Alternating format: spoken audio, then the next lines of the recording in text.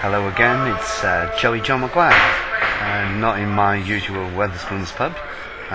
Been waiting for an internet delivery, which arrived after 1 o'clock in the afternoon. So I'm in the Broadway bar. I've been there before. Very sorry for the quality of the picture, but there's not a lot of light in here, and the skies are grey. We've just said goodbye to that beautiful weather we had last week, and it's Easter, so there you go. And I'm about to recite my latest poem, and quite fittingly it is called The Easter Egg. Here goes.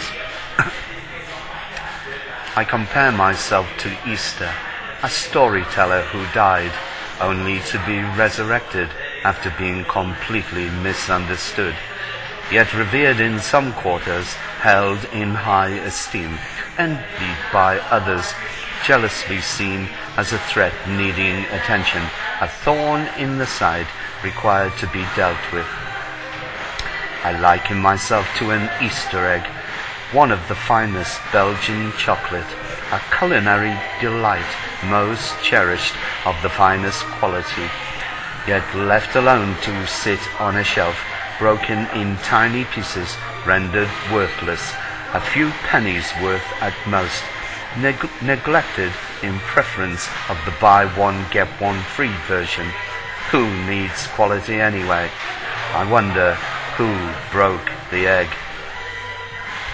I am not psychotic, nor do I perceive myself to be the Messiah, not nailed to any cross. See myself as just another storyteller, though I have suffered persecution and feel I have been crucified, to speak metaphorically.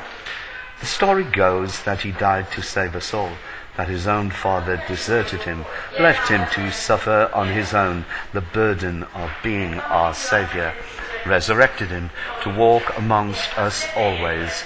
But I look around me at the state of the world and the state of things to come, thinking, why did he bother?